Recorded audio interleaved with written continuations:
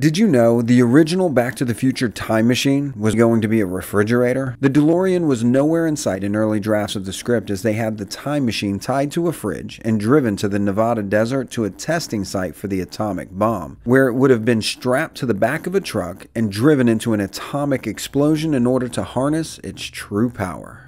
Did you know, according to Dave Filoni, in Season 1 of The Mandalorian, there was a particular scene in one of the final episodes that required a large number of stormtroopers. And since they didn't have enough costumes, he ended up drafting members of the 501st Legion fan club, who specialize in making their own Storm clone trooper cosplay to fill in the remaining troopers.